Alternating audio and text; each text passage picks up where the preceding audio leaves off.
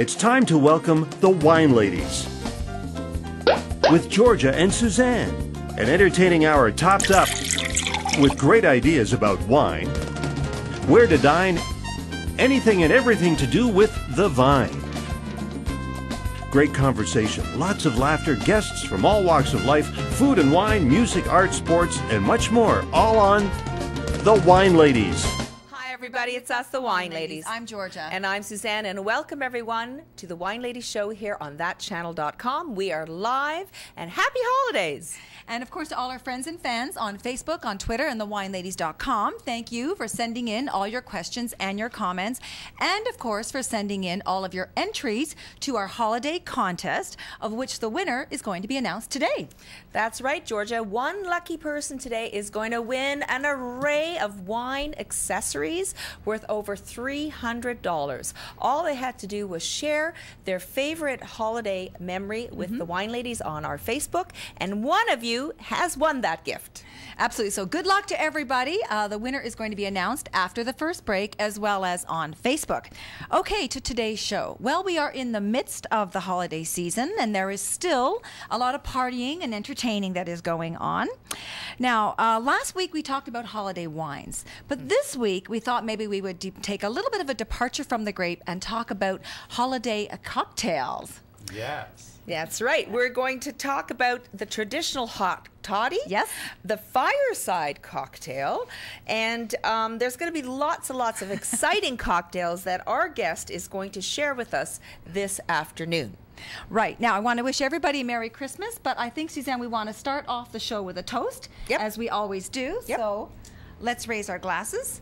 Cheers, Merry Christmas. Merry Christmas, happy Jim will have holidays. to join us later. He doesn't have right, he doesn't have anything. That's rather rude. Where's that other glass?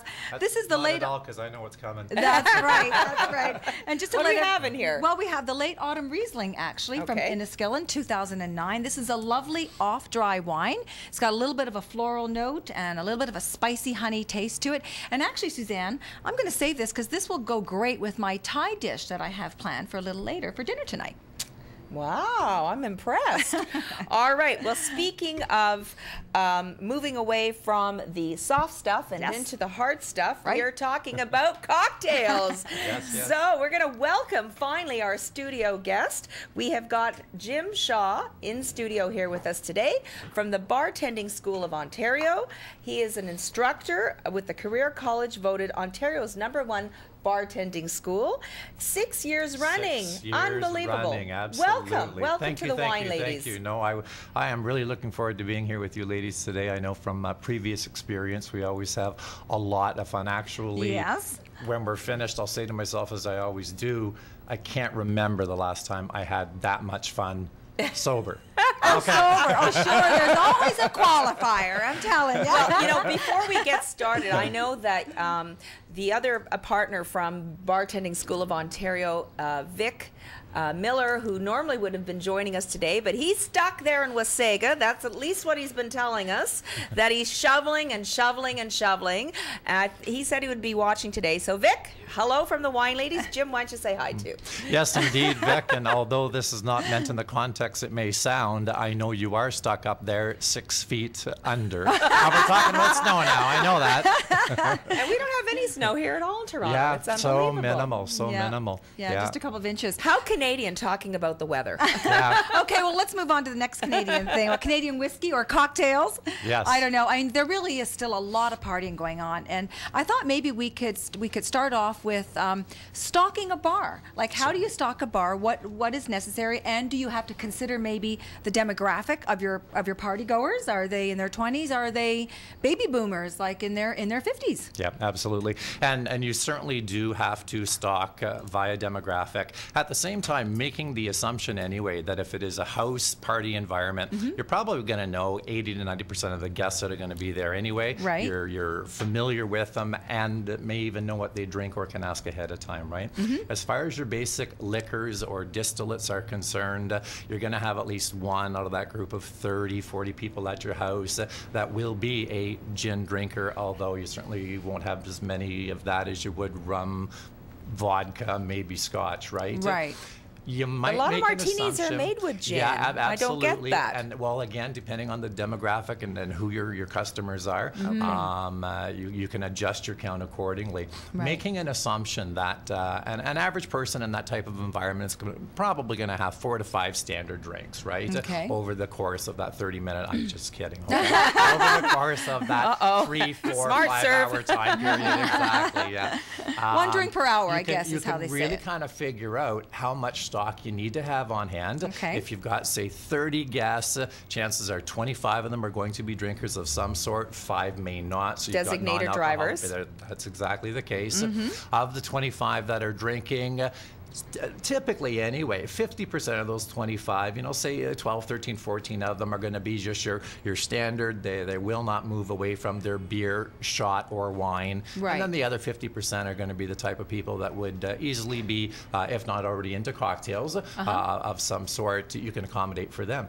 And so just using those sort of stats and then saying 4, 5, maybe 6 standard drinks per person, you Right. can really, really figure out what it is you're going to be needing Right. on your back bar, kitchen counter, whatever the case may be. Okay. Definitely you're going to need vodka. There's no doubt about that. You're going to need rum. Stick with white. If you have anybody there that has a preference for amber or dark, you may introduce a 26 or a smaller bottle of that for them, or Okay. maybe they bring their own. Right. Gin, for every, say, 3 bottles of vodka you might have 1 bottle of gin. Okay. Your darker whiskeys, your rye, your scotches. So you should still have all of those. So you still need quite a few bottles to be well you prepared do. for everybody. I Yeah. would never want any of my guests to feel out of place. Right. I, as a Scotch drinker myself, if I'm, I always bring my own nonetheless, just to make sure that it's there for That me. they have the Yeah. good stuff, But, right? yeah. But no, I would want to make sure that all of my guests feel equally at home, comfortable with what they would normally drink. I Right. want this Christmas or seasonal party to be very homey and inviting and What we like to do them. is So, we always yeah, like to cover the have a bases. special holiday cocktail when people come in. yes. As sort of a greeting, either a glass of sparkling wine or a special maybe Christmas martini or something like that. What do you think of that? I think it's a brilliant idea, and much like the first cocktail I'm going to be making here today, go neutral when you do that, with Okay. respect to not too sweet, not too tang, right. not Makes sense. just alcohol. You want to have a non-alcohol ingredient in there somewhere, Right. But The olive. I don't. Yeah, exactly. Yeah, A little bit of vegetable. Cross the heaven out of it, if you're giving one standard drink to 30, 40 different people, you want the vast majority of them to really enjoy it. So you've really Yes. got to watch that neutrality basis. Right, that's a good point, It cannot yeah. be too sweet. It cannot be too bitter. Color at this time of the year always works with anybody, Yeah. And pretty much right up the alley of that mistletoe, the first drink I'm going to try to pull Oh, out is that today made with vodka? anyway, I know also, Jim, that the sales of vodka have just skyrocketed. Absolutely. That has got to be, the most popular white spirit out there by far It these is. days. And the reason for that is simply vodka, although there are flavored vodkas on the marketplace, and we know that, the generic vodka, regardless of the brand name, is a distillate that is not aged, it is not flavored, it's Right. not infused, and therefore goes with everything. Yeah, it can goes- take on anything you want it to anything take you on. add to vodka is going to receive the flavoring of Right. it. Anything you add to it, whether it's another alcohol, a liqueur, a juice, other liquors don't do that, Right. because in the processing or the making of all other liquors, we do alter coloring, we do alter flavoring from the natural distillate Right. by how they're aged. A dark rum, that caramel, that sugar cane, that molasses, the vanilla, the aging in the cask, right? So you I have want a one of very- those. That Yeah. sounded so good. They said the vanilla. Somebody pour me one. Well, Yeah, we're going to so go to a quick that's break. why- You're watching the Wine Ladies here on thatchannel.com, and we've got Jim Shaw, also known as, he's talking about cocktails today, but he's also known as the wine god over at the Bartending School of Ontario. But that's another show. That's another show. That's right. We'll be right back, and when we get back, we're going to announce the winner, and I think Jim is going to prepare his first holiday cocktail, the Fantastic. mistletoe. We'll be right back.